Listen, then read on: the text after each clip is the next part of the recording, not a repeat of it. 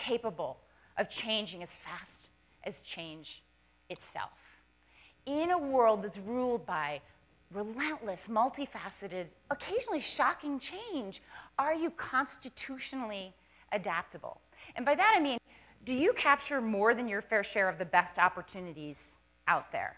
Do you regularly surprise your clients and your competitors? I mean, knock their socks off, surprise them.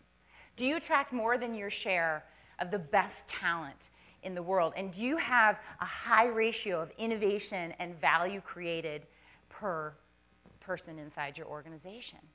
In other words, are you able to regularly reinvent yourself as a firm without walking through the valley of the shadow of death? And so help me out here.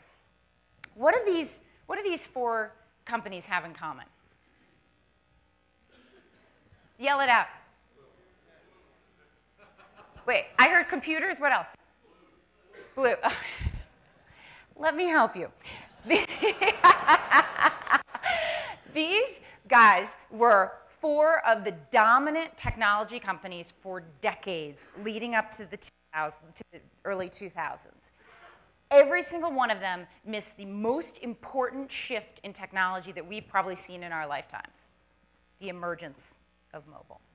Now, I don't want to be a buzzkill here at the beginning of this talk, but this is true all over, not just in technology. In industry after industry, it's the insurgents who create all the new markets and all the new values. Now, all of these incumbents here, they have all the money, all the people, all the customer relationships, the R&D budgets, the celebrated CEOs with the big salaries. They have all that stuff, but what they tend not to have is the ability to proactively reinvent themselves.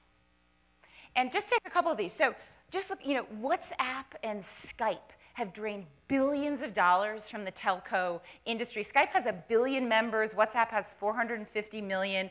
I mean, to the tune of $35, $40 billion they've taken away from that industry. Or look at Amazon and Walmart.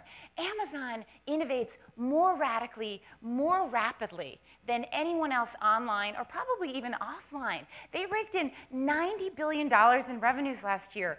You know, that is on track. It's on pace. Not only is it dwarfing Walmart's online revenues, they are on pace to actually meet up and exceed Walmart's total revenues. It's just extraordinary if you think about it. And I could go on and on with lots of statistics and slides. The basic point is success has never been more fleeting, even for these insurgents in the right-hand column. Now, the good news here is this is not fate. You know, it's not ordained that as you grow older and bigger as an organization, that you're going to become more inertial, more incremental, and less inspiring. There's another path here, the path to becoming more adaptable, more innovative, more inspiring. It is certainly the road less traveled, but what I would love to do, my goal here with you today, is to unpack 3 migration paths to resilience, 3 paths to becoming bolder and more brilliant and more brave as leaders going forward.